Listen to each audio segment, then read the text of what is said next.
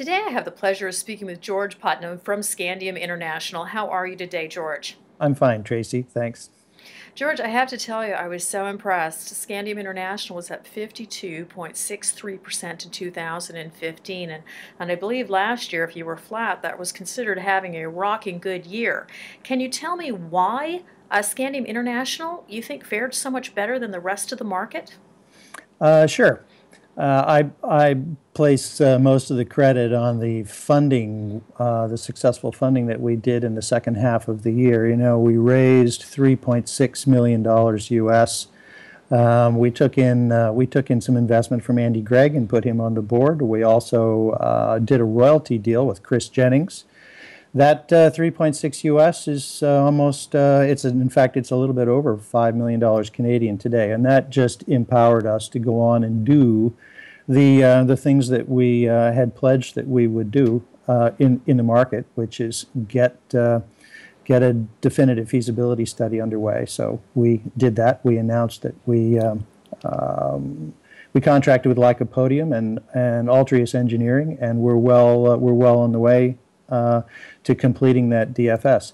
I'll tell you, George, we had a lot of companies last year that had record-breaking sales. They had money in the bank. They raised a lot more money, but their stocks did not move north. I think perhaps Scandium International fared as well as it did because of the interest in scandium.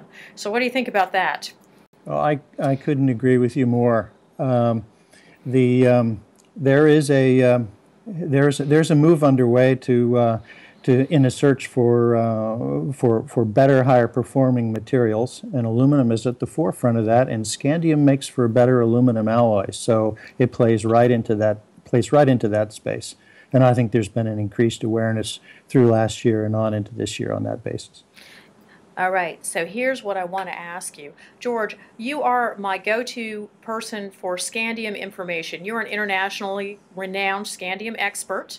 Can you tell our audience out there who may not be following scandium as closely as Christopher Ecclestone and Jack Lifton, who both perceive this to be a bull metal, why scandium is so interesting right now in the market? Well, scandium enables the formation of a better aluminum alloy. And it does that with strength increases. It gives a good strength push to a number of alloys. But it also, and this is most important, Tracy, it adds a number of properties to aluminum alloys, and it preserves the best properties in aluminum alloys that exist before scandium is put into them. Many alloys get stronger, but they get more difficult to work with. And scandium preserves the properties in alloys that manufacturers like the most. That's the reason scandium is going to be so important. So, George, if you could just maybe dumb this down for the investors that may not be scandium or aluminum alloy experts, and explain why should we care? Well, investors have an interesting opportunity here that's unlike other natural resource opportunities. Scandium is not dependent upon world growth rates. And as investors are looking into 2016 and trying to understand what the world growth rates are going to be like, and perhaps that they're going to be low, scandium represents a better aluminum alloy, and its growth is completely disconnected to OECD growth. That's a real opportunity that natural resource investors rarely have a chance to participate in. Okay, so in looking at your news flow, and you talked about this at the beginning of the conversation, you had the royalty sale of Ningen? How do I pronounce this? Ningen and Honey Bugle Scandium projects last year. Yes. Now, this was identified as funds that would be used towards a definitive feasibility study. Can you tell us a little bit more about this particular deal? Sure. We did a royalty based on revenue. It's 0.7%, and it's a very interesting deal because the royalty investor is with us now for the long term. It's a terrific vote of confidence for the project and for the management team. The royalty owner gets his returns if we produce scandium, and so and he doesn't leave like an equity investor does. He's with us, and it's a real commitment. And of course, the Ningen Scandium project is supposed to be the first scandium-only producing mine in the world. Can you tell us what the advantages are about being a scandium-only mine? Well, this simplifies the flow sheet for us. It lets us focus on scandium only, which is our focus.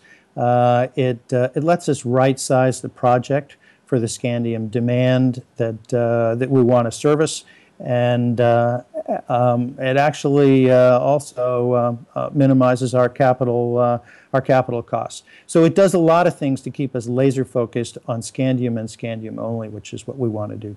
And of course, I know that Scandium International has been achieving benchmarks on a regular basis. So what is the timeline for the definitive feasibility study?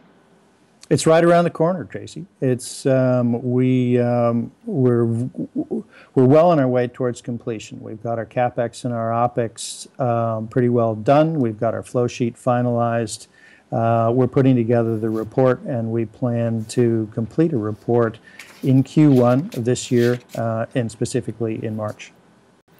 So what should we, obviously this is what we as investors should expect here in the next quarter or so. So what should we also expect perhaps for the scandium market in 2016?